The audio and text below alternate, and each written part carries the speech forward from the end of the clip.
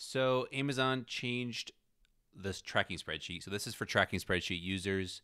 If you are not a tracking spreadsheet, you can just go to the next video. If you are using it, this is now going to be 3.1 on the version. Several of you have reached out and said, hey, there's a new column.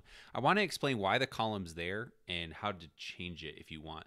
So on my own tracking spreadsheet, I've made several edits. So this is I've got a sample one back here. This is 3.0, which is what most of you should be on. This one handles merchant fulfilled inventory. So if you go to paste your sales report, which you can get from Seller Central, I don't know why that just moved over.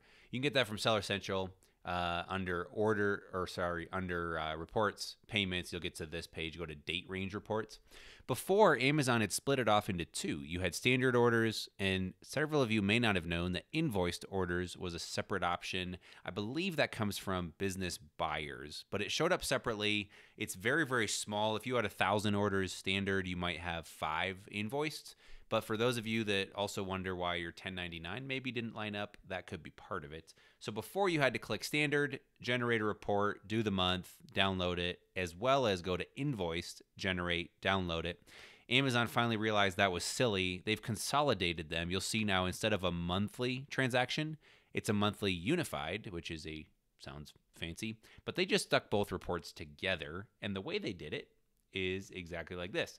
So before, everything worked out fine. Now you see that your data hangs off by a little bit. Let me show you what's behind the screen.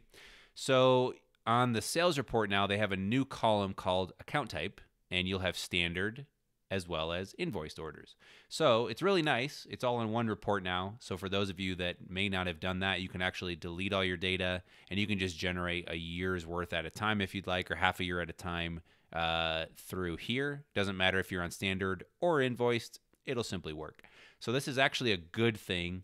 If you've made any tweaks to your existing tracking spreadsheet, again, this is a demo. Apologize for whoever's data I'm using without their explicit written permission. But if this is you and you're overhanging by a line, here's what you got to do. Between marketplace and fulfillment is this new option. So come up here between marketplace and fulfillment, right click, insert a blank column. And you can then take all of this data. If you have a bunch of it, unfortunately, you can go shift up all the way to the top. You can go all the way over to the edge, command shift or control shift down arrow. That'll grab everything. And then just command X, control X, go over one, command or control V to paste, and you're done. You can type the new one here, account type, and you're done. So if you've made any tweaks to your spreadsheet, we're not adding anything else. We did a pretty good overhaul last time around on version 3.0. That will fix your existing spreadsheet, exactly what I just did. So, in between marketplace and fulfillment, right click, add a column.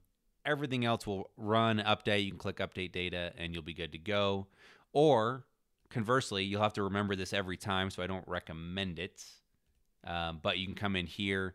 You could do the same thing here, right click, and just delete that column and then copy paste this into the old format. Or we're pushing version 3.1. You can transfer your data over to 3.1. Totally up to you. For those of you that buy it from scratch, you can check it out at thebookflipper.com/track, as well as thebookflipper.com/videos to see it in action. This is the tool I use for my accounting. I also use it to pay all of our consignment clients, and it's a really good resource. So that's how to do it. You got really 3 options. 1 is always delete this column from your sales report.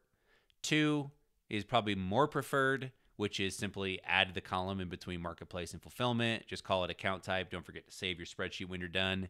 Now you're good. Or 3, you can transfer everything over to a new sheet. Totally up to you. If you have any questions, I'm always available. Caleb@thebookflipper.com. That's CALEB @thebookflipper.com. That comes to me. I'm not fancy enough to have a full team to answer that. It's me. And I'll push back a little, but I'm delighted to help. That's all. We'll get some other videos out in the near future, but that's the tracking spreadsheet update. Get out there, measure what you manage, and I hope you're all doing well and thriving in these crazy times. Peace.